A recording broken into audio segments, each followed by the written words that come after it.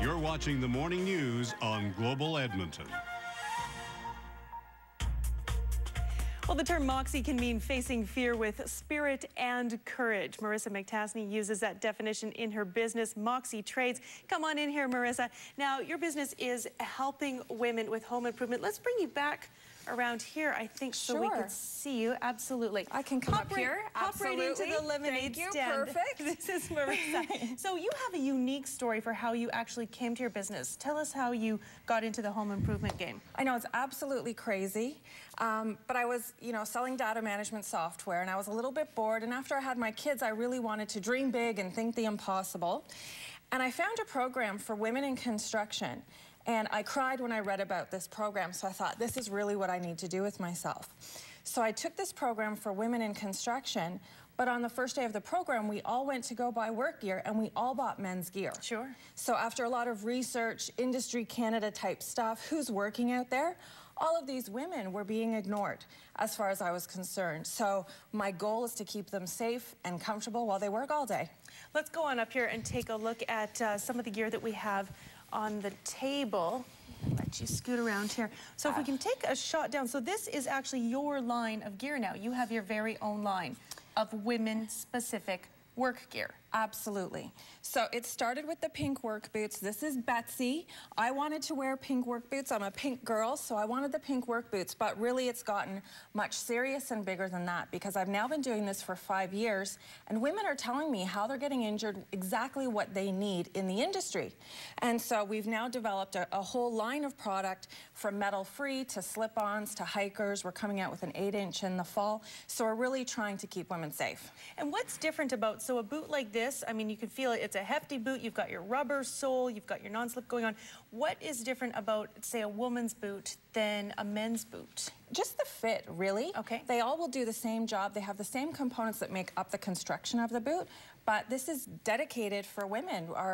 The shape of a woman's foot is a little bit different, so we use her shape of a foot to design the footwear, and then we add some, feminine styling to it.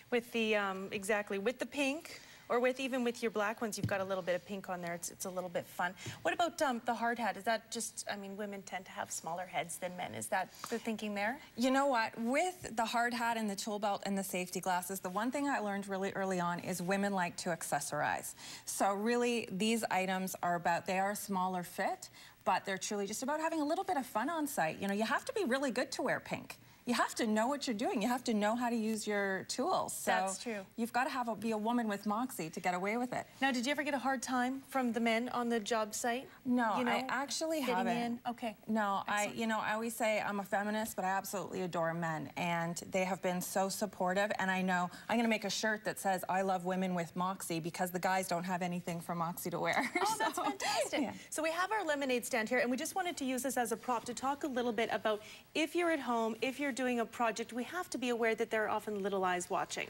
Absolutely. And it's just like getting into a car. You wouldn't get into a car without having your seatbelt on. It's the same thing at home when you're doing a project. It's really great if you just automatically reach for the safety glasses every single time you're going to do a project. Even as simple as a lemonade stand. You want to teach your kids the basics right from the beginning, and you want to be safe. You want to protect your eyes. Sure. So that's, safety glasses at home is probably the major thing. If you're doing a major renovation and any work is going on above head, of course you want to have on a hard hat, and then you want to be comfortable. You do want to protect your feet anytime you're using any tools with a blade, like these saws that we have here, or any heavy wood or lumber, because you're always stubbing your toes. So why not just be safe? It's so easy.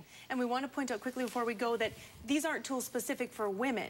And you said that women still need to use, you don't use women's tools, you just use I just use really good tools. I use the best tools that I can find to get the job done. It has nothing to do with being pink or being made for a woman.